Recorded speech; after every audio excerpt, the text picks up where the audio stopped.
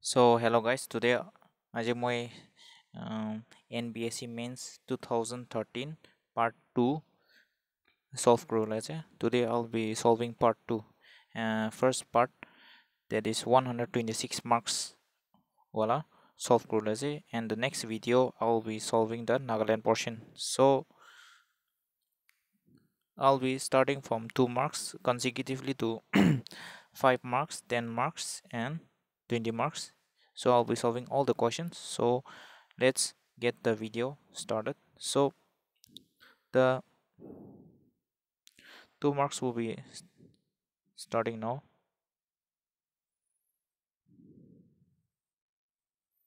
Okay.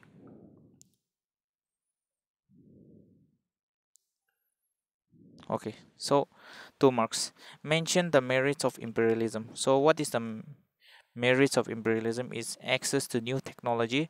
It creates more educational opportunities. It exposes people to new ethnicities and culture, and it there is better market access because of imperialism. Because so if we see the British India, which is under the colonial power, which is under the colonial influence of British India. So under this, there were many technologies introduced, educational opportunities to Indians, and new culture and ethnicities were exposed, and better market access was provided. So next, what is meant by depreciation?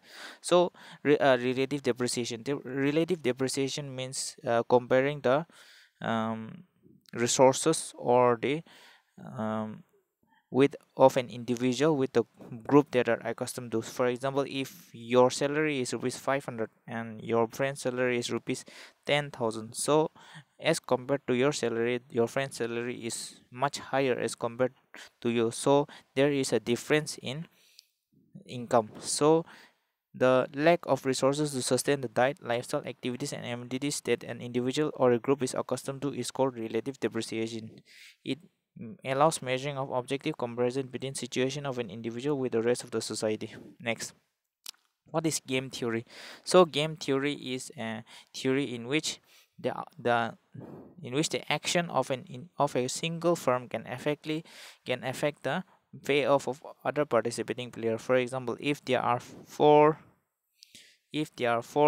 companies and each has 25% share, so the action of a company can affect the overall market structure of the can affect the overall market structure. So the action of a company can affect um, the result of the payoff of other participating players. So each decision maker is a player in the game of business.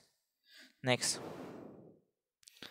what is red tapeism? Red tapeism basically means excessive regulation or rigid conformity to formal rules. It is which is bureaucratic, and it hinders and prevents decision making, and it is not only seen in government but also in corporation organizations. Next, denote the criteria of integrity in civil service. So integrity is defined as the morals of being honest and maintaining strong moral principles, and it provides for financial integrity, that is preventing corruption, professional integrity, not showing um, uh, not giving influence to your relatives, and intellectual integrity means using our knowledge for the best of our society. Next, and the integrity in terms of virtue means the quality of a person's character.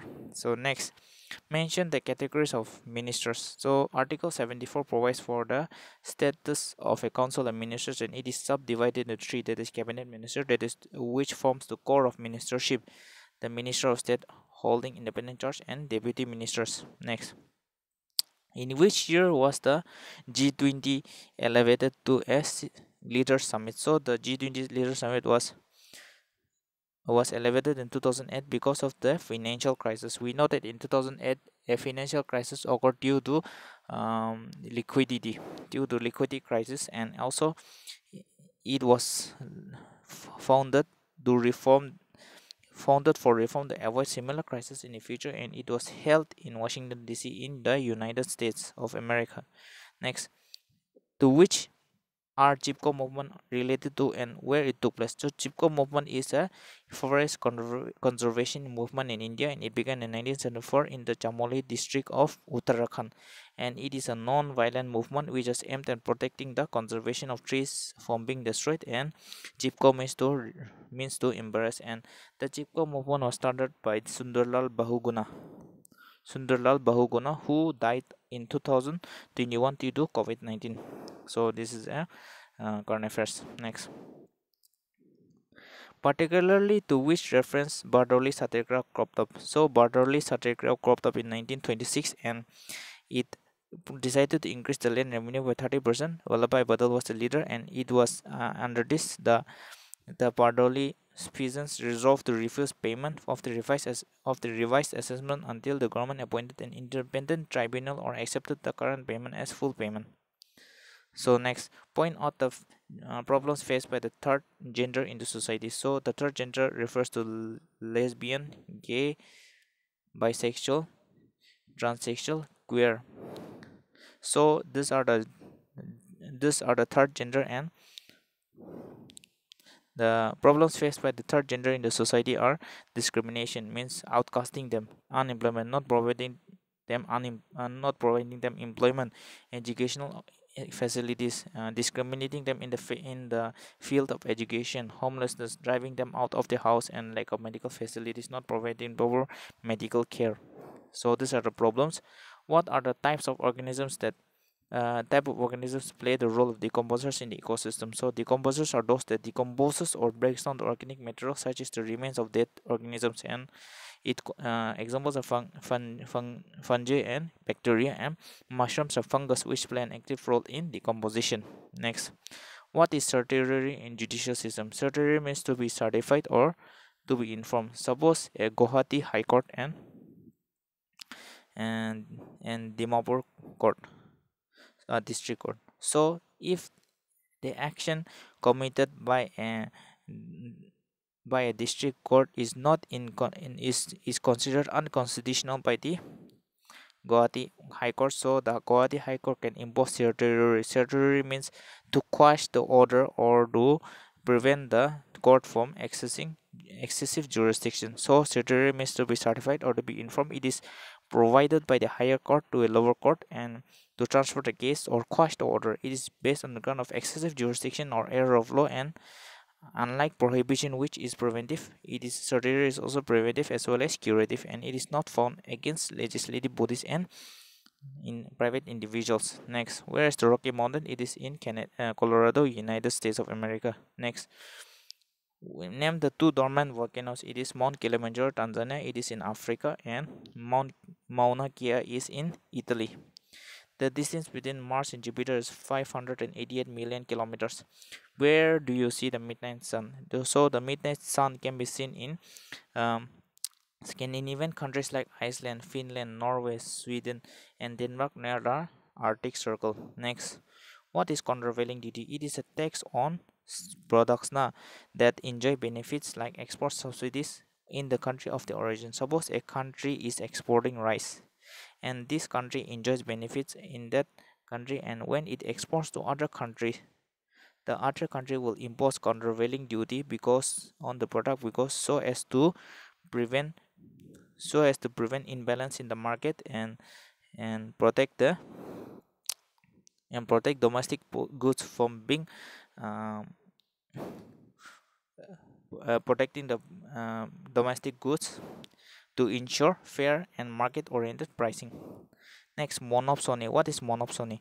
Mono means one and sony means seller, means only one seller, only one buyer. Sorry, sony is buyer, and in a monopsony, a large buyer controls the entire market. For example, product a product in which a company owns, in which a company buys 50% of it. So the company enjoys monopsony over the material, over the market. So monopsony does not adhere to standard pricing or balancing supply and demand side in the demand side factors. So with this, the 2 marks question is ending. So we'll start with the 5 marks question. What was the initial objectives of establishing a G20? So we can give a brief introduction about G20. and some objectives regarding the G20. So if we look at G20, what is G20 means? It is a forum. It is a forum for finance ministers and central bank governors, which was established in 1999 September by 7 in major industrial countries, and it was formed to bring together industrialized and developing nations to discuss key issues in the market, in the global economy, and the objectives are global coordination among its members to achieve global economic stability and sustainable growth. Next, to promote financial regulation and reduce risk, and to create international financial architecture. So these are the objectives of the G20. Write a note on greenhouse effect. So what is greenhouse effect? The greenhouse effect is the warming of the Earth's surface. So we know that the Earth is surrounded by a blanket of air called the atmosphere. Atmosphere contains many gases such as carbon dioxide, ozone, etc. So when the sun rays hits the Earth's surface, some of the heat are transferred back while some remains inside the Earth's surface, providing the heat to sustain life. So this is called the greenhouse effect. This is a natural process until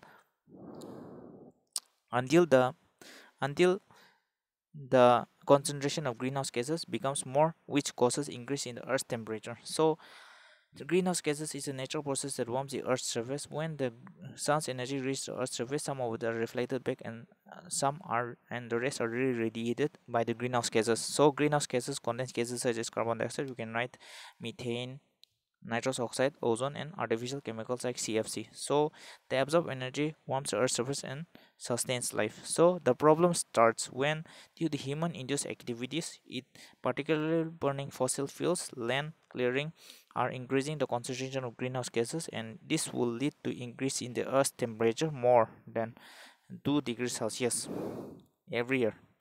Next, elucidate on the factors responsible for the origin of a political party. So for 5 marks, you can write five answer, and each answer you can expand with.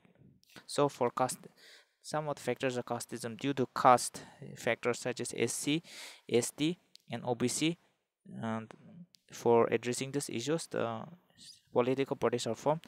Linguism, on the basis of language.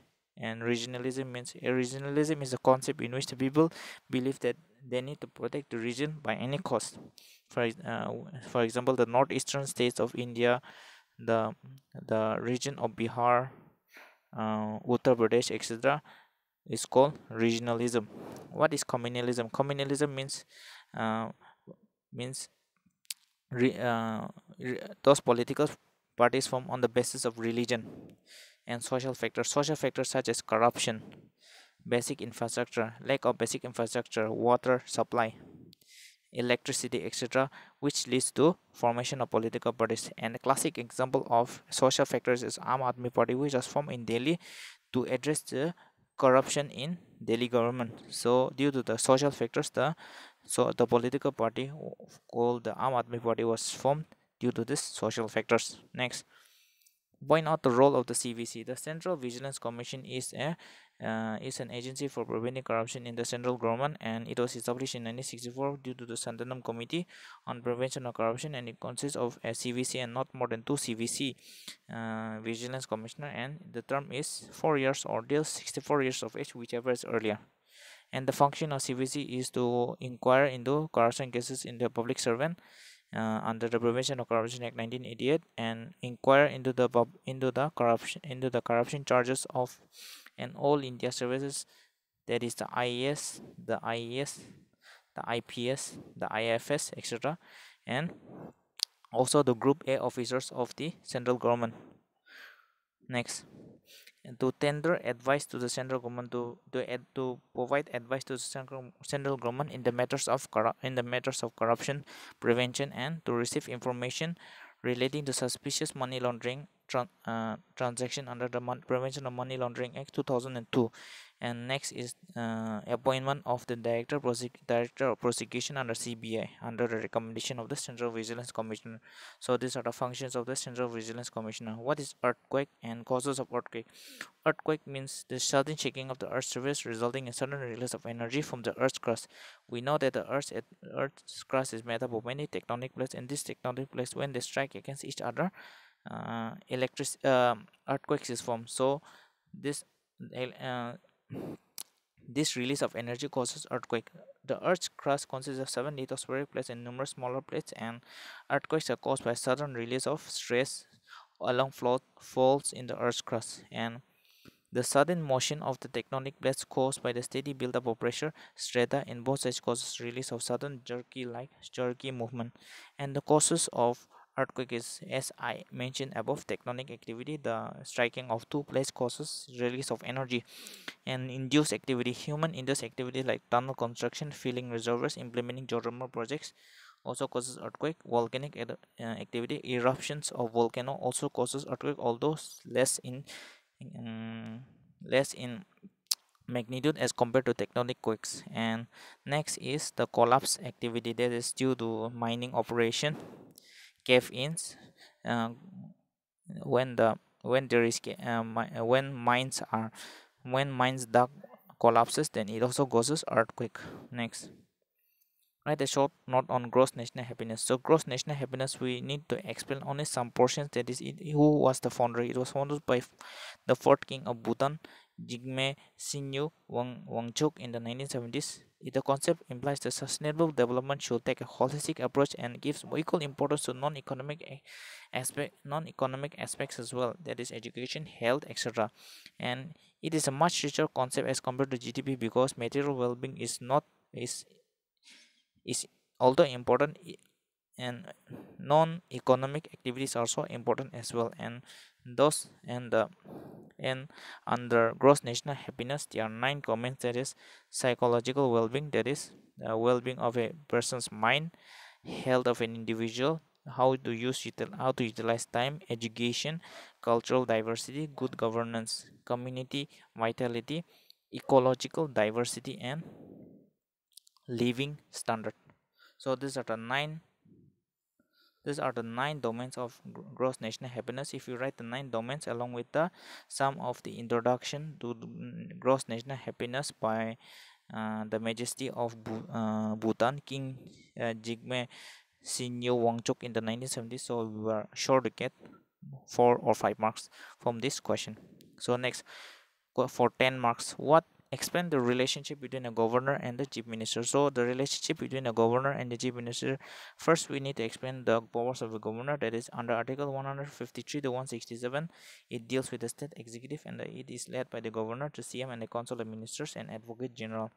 And article 164 says that the chief minister shall be appointed by the governor. So relationship is that in article 163, the governor, and there should be council of minister and chief minister to head and advise the governor, and except in matters of the governor's discretion, he tenders his advice along with the council of ministers to the governor. The so the main functions of the main relationship between the governor and the chief minister is that the chief minister is to furnish such information relating to the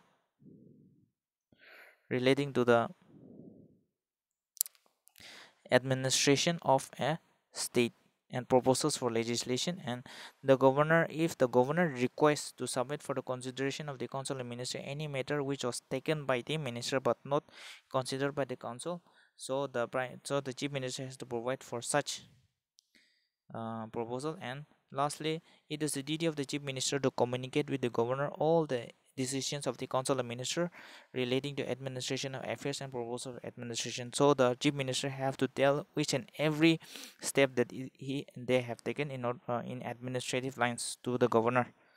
Next, elucidate the role of public account committee. So firstly, we have to explain what is public account committee. It was established in 1921. under the Government of India Act 1919, and it has 22 members, that is 15 from Lok Sabha and 7 from Rajya Sabha, and the members elected for 1 year by single transferable vote from each political party on the basis of single transferable vote. Next, the function of Public Account Committee is to examine the audit reports of the CAG. The CAG submits 3 reports: appropriation account, that is how much money is allocated, finance account, and public undertakings. So the committee examines the report not only from legal point of view but also from the view of economic prudence, wisdom, and bring about case of waste, loss, corruption, extravagance, etc. And its functions are to examine the appropriation account and the finance account. Appropriation means comparing the expenditure with actual expenditure with the expenditure sanctioned by the by the parliament, and finance means the annual receipt and disbursement of the union government. And next is to scrutinize the appropriation account, and first examine and then scrutinize, check each and every detail of this appropriation account and audit report of the CAG to see if the money is available for the applied service and expenditure conforms to the authority. And next is examining the accounts of other corporations such as state corporation, trading companies, manufacturing projects, and audit reports, and also examining the accounts of autonomous and non-autonomous bodies, that is in government and non-government institutions. And next, to examine the money spent in any service during a financial year in excess of amount granted by the Lok Sabha. So if there's any money that is given extra, so the main function of the Public Account Committee is to examine each and every allocated money. So next, what are the functions of the state legislator? So the powers and functions of the state legislator, we can combine this into many categories. That is law-making function, that is the state legislator provides for law-making power, such as the money bill and the ordinary bill. And it also in the legislative power, in the law-making power, the state legislature has the power to make bills on ordinary bill as well as money bill. We know that ordinary bills are those bills which are introduced in both the houses of the parliament, both the houses of the legislature, whereas money bills are introduced only on the legislative assembly. And after the bill is passed, the governor has to give the assent to the bill. And if the bill is passed, if the bill is given assent by the governor, and then it becomes an act. Ordinances are also issued by the governor, which should be approved by the state legislature within 42 weeks. Otherwise, it within 42 days or 6 weeks, and unless it is accepted by the state legislature, it dies. Next, financial function, it provides for passing of a money bill, and money bill is introduced only in the legislative assembly, and the speaker of the assembly certifies the bill to be a money bill or not, and the governor cannot withhold the money bill and must give his assent. Next, control over the executive. The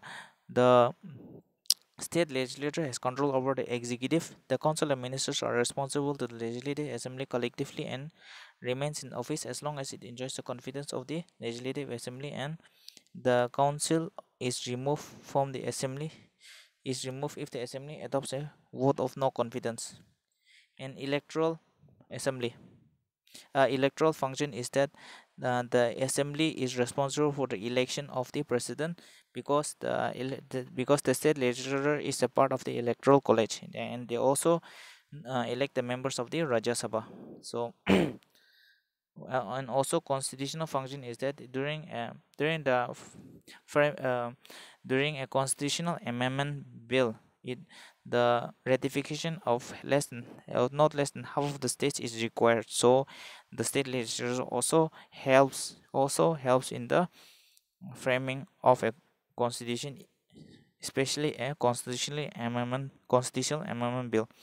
And next is, what is the role of National Development Council? So National Development Council, although it is dissolved by the need, although it is dissolved by the government and Niti Aayog was established, so we need to study.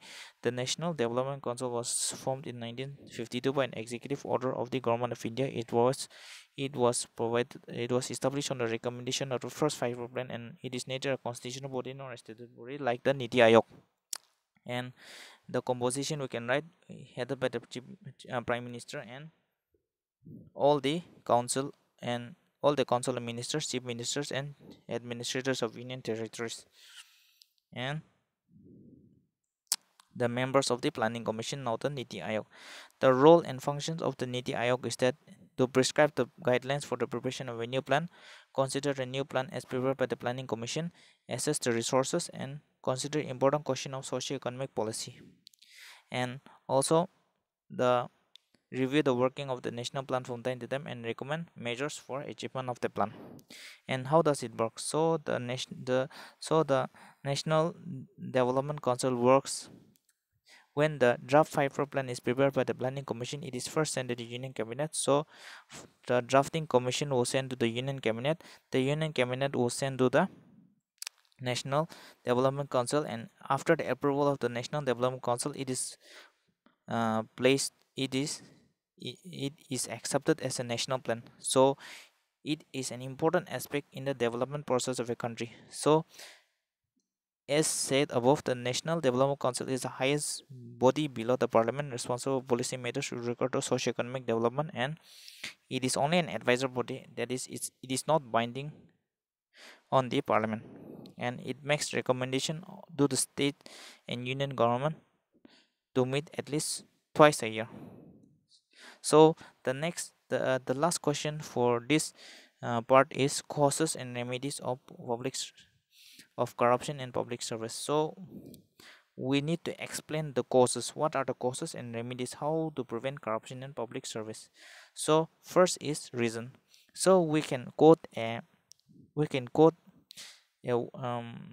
a wise words from Dr. S. Radhakrishnan, that corruption is an evil which should be fought on all fronts and all levels. So the causes of corruption is that historical. From the time of British government, the corruption has been coming down through the ages, and since the higher posts were reserved for the foreigners and the lower posts for the Indians, so the Indians felt a need to enjoy the position. So it led this was the starting point for corruption. Next is economic causes. So the salary of the public servants are very less as compared to other business executive. The rise in DA occasionally has not helped much. So due to the increasing needs and prices, due to the increasing needs of the public servant and the cost of living being high, the public servants are forced to go into corruption because of need of money. And next is sociological causes. So corruption is deeply rooted in our society because the presence of money is because the greatness of an individual and the nobility of a family is judged by what he possesses rather than what they are. That a society judges a person by his money rather than by what he does. So the acquisition of wealth has become a sine qua non of life, that is very essential in life, and people indulge in acquiring wealth without caring for the means that they adopt. And procedural causes, due to the redundancy and in red tapeism and many procedural causes, there is corruption. The railway corruption inquiry has revealed many loopholes in rules and regulations. The Santanam Committee also referred to cumbersome and dilatory procedure in government offices. Red tapeism and busing the buck has become a common phenomena. Next, civic consciousness. Due to the low literacy rate of our country, people are unaware of their rights and they are unable to claim for redress of their grievances. The public servants take advantage of this. Next, political. Political is that the civil servants dances to the tunes of the political parties. The political leaders take advantage of the civil servants, and And due to this, the services, the institution or political bosses and act according to the dictates alone. The Vora committee has found a close nexus between gangsters, politicians, and bureaucrats in its report. Next, remedies against corruption is that first, education. By a report by Transparency International has stated that the least corrupt state is Kerala, being the reason is that Kerala has the highest literacy rate. In most of the states, normally large number of people are uneducated, so they are not aware of their rights and how to get justice, and that is why education is utmost important in preventing corruption. Next, direct contact between government and people. The government should provide a direct link between them and the people, so that people address the issue. So a viable example can be e-governance, which can help a lot in this direction. And APJ Abdul Kalam has also given an example of Delhi metro system and online reservation system as good governance, and it will lower and all the workers should be free, should follow that example. Next is use of effective corruption treatment. Use of various instruments to prevent corruption, such as the RTI Act of 2005 and reached by the Constitution under Article 32 and 226 are viable tools in preventing corruption. And also use of many effective instruments like RDI, REITs, and many other constitutional tools can help in preventing corruption. So this is the end of the video. I hope you all like the video. I'll be uploading the next part. So thank you all, and please like and subscribe. Have a great day.